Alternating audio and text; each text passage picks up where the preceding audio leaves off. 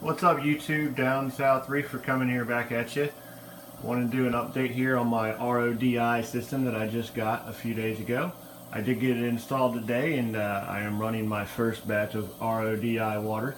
Everything is seeming to be excellent. I was able to get it mounted in my laundry room here where I was hoping to be able to get it. I'm going to get me a little Y attachment down there for my water, so I can just turn it on and off when I need to, and I got my plug right there for my pump, and everything's fantastic. I made a little shelf clearance right there, and got it mounted, and got that much RO water being made already. That's been running for about 25 minutes, and probably got about almost 4 gallons right there, so it works very well. I am running at 1 point per million, or 1 part per million coming out. Right now, I think going in I'm at 4. Okay, going in I'm at 7. So I think, again, I'm not real familiar with this, but I think that's pretty good. I think that's saying that the first 2 filters are doing fairly well, and then I'm coming out at a 1, which from what I read up on is not a concern. Typically, once you get up about 3 to 5 is when you want to maybe look at changing your resin. And as you can see, I'm about halfway through. I got about half black and half brown, so I think I got about another half of that. That's probably why I'm reading a 1. The pump is nice and quiet.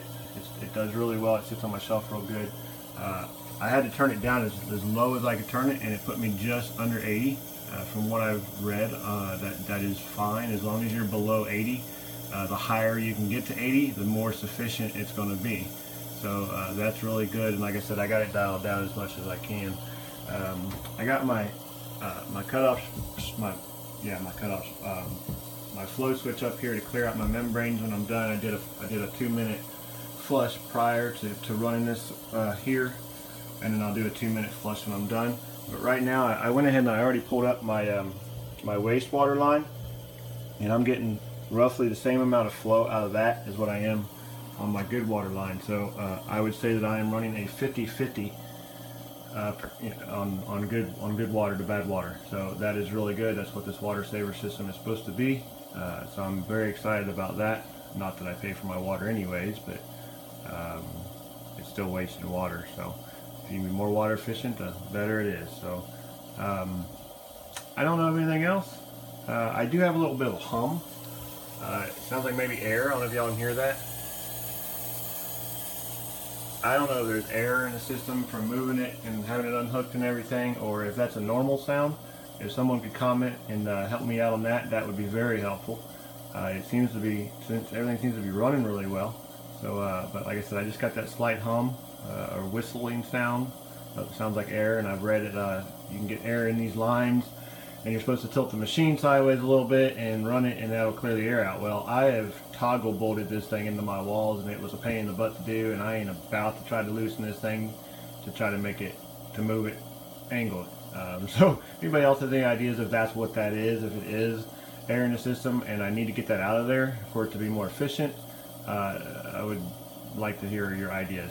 The other thing is I'm also wondering, is that water level supposed to continuously during the time it's being used, is that supposed to stay there? I know I took my line out and I stopped it, and it filled up, and then I was checking my cutoff system, and once it got backed up in there, it did cut off the pump and everything worked. I do have a shut-off valve here for when I get my big tub. I'll be able to hook that up and use that periodically. But I'm just curious if this is normal water level during cycling or during cleaning, rinsing. That would be another one if somebody knew. You can leave a comment. That'd be cool. But you know, I'm happy camper. Like I said, 160 bucks for everything you see here: extra filters, pump, RDI system. That didn't come with it. That was mine. But cool beans. It's very quiet, and I'm just about done with my first 4.5 gallons, 5 gallons of RODI water of my home. So that's about it. So all right, Down South Reefers out. Have a good one. Subscribe, like, comment, all the above. Later.